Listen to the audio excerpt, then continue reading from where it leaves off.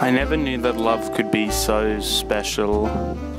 I loved things before, like the quiet sounds the birds make in the trees as I write in my book.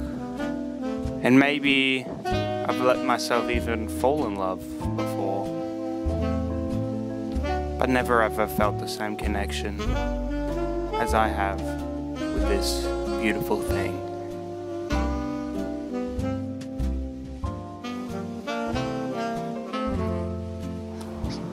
Everything's more enjoyable with my baby next to me. Simple things like reading have now become the most pleasurable thing I can do. And doing things that seemed menial to me before, like puzzles, are now some of my favorite activities. I can dance with them without any music and feel like I'm at a gala with everyone's eyes on me, yet nobody's at all at the same time. Like we are everything and nothing, and everywhere and nowhere. The only thing that's assured is we are together and we are in love. Of course, like any couple, we have our steamy and passionate moments, but they aren't the only draw to me in relationships. It's all the little things, like offering to help me with the groceries, that really make it special.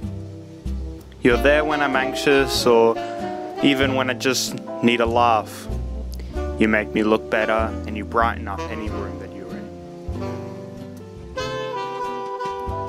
I want to do the same things I've always done, but with you, so I can enjoy them and love them even more than I originally did.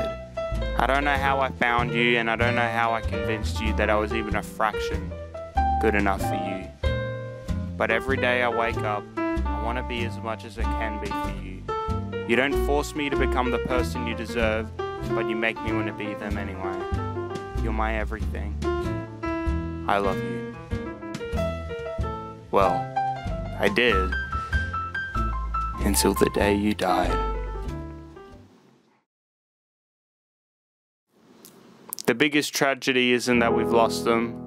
The tragedy is that they've lost all of us and everything. Buried in dirt, covered in dust, lost to time. A blip on an earth that's a blip on the galaxy, that's a blip on this universe. In millions of years, no one will remember them, but for these next mere decades, all I'll think about is them, with every emotion the human heart can express.